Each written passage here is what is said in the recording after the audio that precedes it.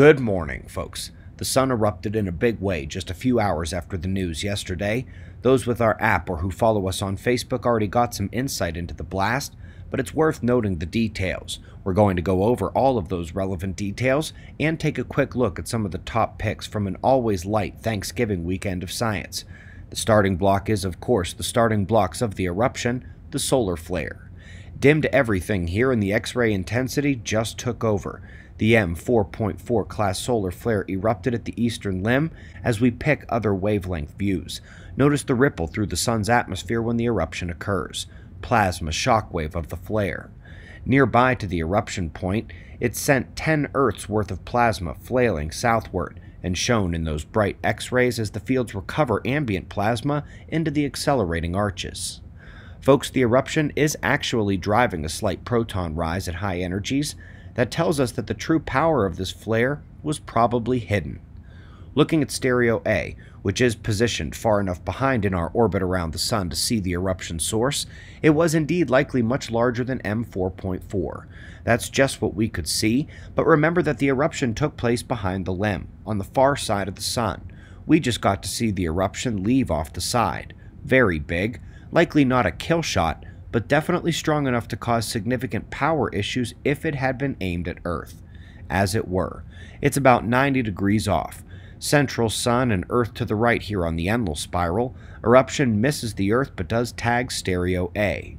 It is also going to hit OSIRIS-REx, the Parker Solar Probe, and the ESA's Solar Orbiter. This is exactly what the latter two of that group have truly been waiting for, and I can guarantee we will be getting papers about this event in the near future. After hitting those satellites, it's going to continue outward to hit Jupiter and Saturn, Pluto as well, actually hiding behind Saturn and not shown here. The Sun saw them conjoined in the sky, Jupiter and Saturn, decided to ask why he wasn't invited to the party.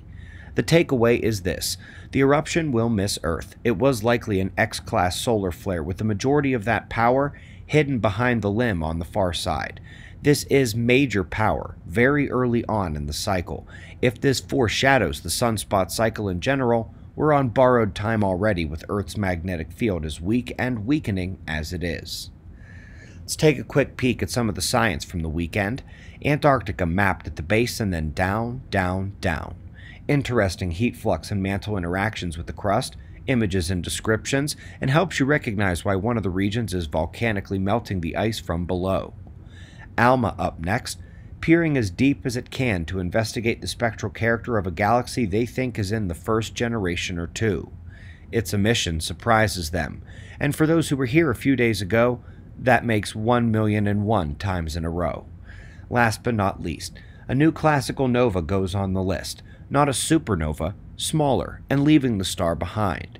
These are in the recurring nova category, but on the thousands to millions of year cycle, rather than the rapidly recurrent nova every few years to decades.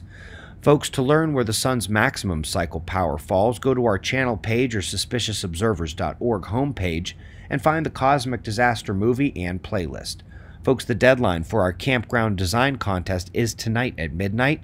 We are so impressed with everything from the use of software to the artwork to the creativity of the grounds and even the park name. 4 winners will get $500 each. We greatly appreciate your support. Eyes on the sun, and if you are new here, go do some homework on the website or my channel page. Things are going to get rough. Last day for the sales on our items at otf.sells.com.